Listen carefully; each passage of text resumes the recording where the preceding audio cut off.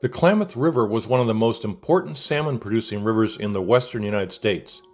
It originates in the marshes, lakes, and tributaries near the city of Klamath Falls in southern Oregon, and flows approximately 300 miles southwest through the coastal mountains of Northern California and discharges in the Pacific Ocean near the city of Klamath, California. Native Americans lived, hunted, and fished along the shores of the Klamath River for centuries. From 1902 until 1962, dams were built on the upper Klamath River to generate electricity and to provide irrigation water for farms in southern Oregon. The dams regulated the natural flow of the river and resulted in poor water quality and impediment of fish passage to spawning grounds.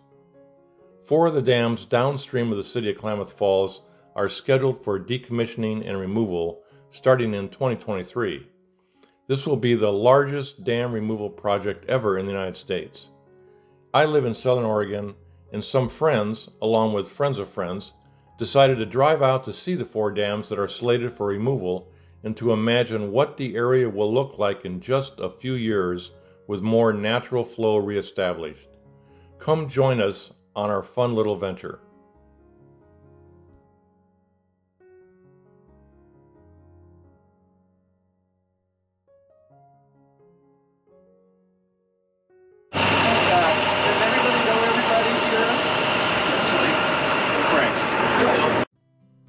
We met in the tiny settlement of Hornbrook, California, and we split up into 3 vehicles for our drive on paved, gravel, and dirt roads to our final destination at the Topsy Recreation Site in the John C. Boyle Dam near Keno, Oregon.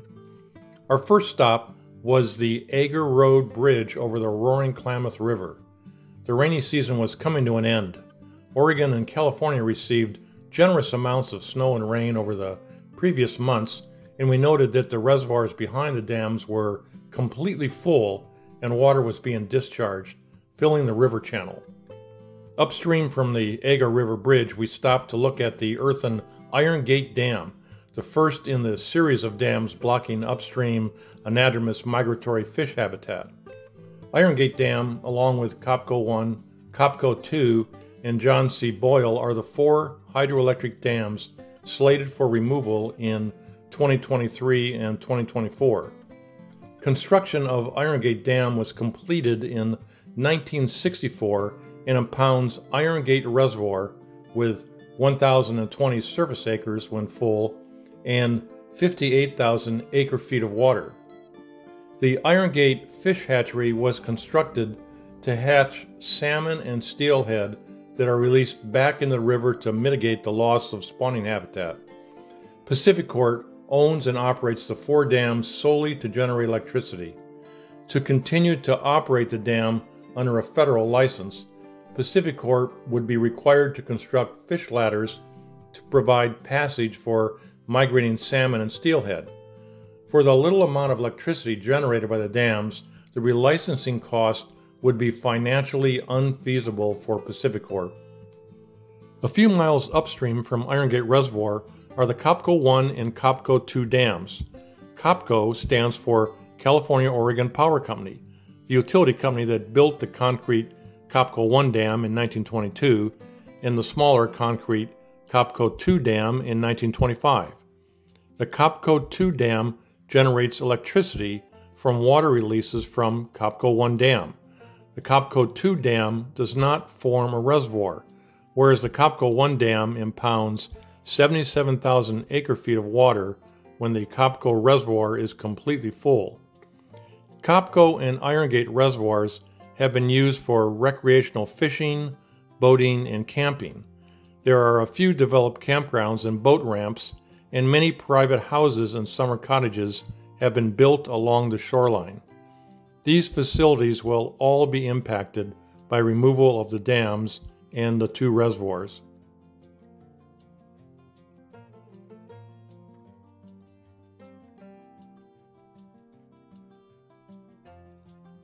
We got back into our vehicles for a long ride into the steep and rugged Klamath River Canyon above Copco Reservoir. We passed by construction crews already beginning the task of removing the small Copco 2 dam, slated to be completed by the end of the summer in 2023. Dam removal and restoration of the riparian riverine habitat is estimated to cost $450 million. The majority of the funding for the project comes from Pacific Corp and the state of California, with a much smaller amount coming from the state of Oregon. Dam removal and restoration is being managed by the Klamath River Renewal Corporation, a non-profit organization created specifically for the dam removal project.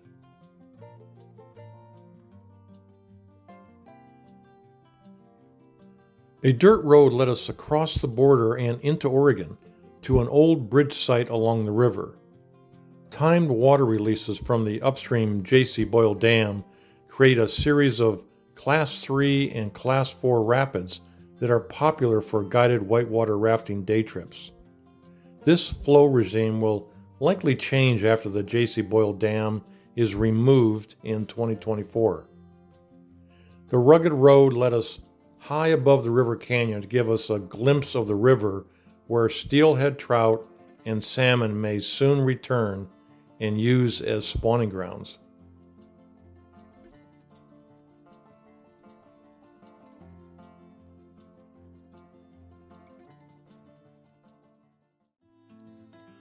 Our final stop was to visit the John C. Boyle Dam and Reservoir in the Topsy Recreation Area. The J.C. Boyle Dam was constructed in 1958, and it produces 4 times as much electrical power as the other 3 downstream dams slated to be removed. The dam is built with concrete and earthen sections. The generating station, or powerhouse, is 5 miles downstream of the dam. Water is diverted through a sluice to create enough kinetic energy to run the turbines in the powerhouse. The powerhouse generates electricity at peak demands that result in daily large fluctuations of river flows. Above the dam is a reservoir with 381 surface acres. The reservoir and the Topsy Recreation Area are presently used for camping, boating, and fishing. The recreation area site will remain open after the dam is removed and the reservoir is drained in 2024. Removal of the 4 hydroelectric dams should vastly improve fish habitat on the Klamath River. However, there are 2 dams upstream that are not being removed. The Keno Dam and the Link River Dam are used for water storage and for irrigation and flood control and are not part of the hydroelectric project. Those 2 dams will remain. Well, that concluded our adventurous day. We agreed to meet up again in a couple of years to drive the route once more to see what the river looks like after the dams are removed and the restoration of habitat has been completed. We enjoyed our trip, and I hope you enjoyed this video as well.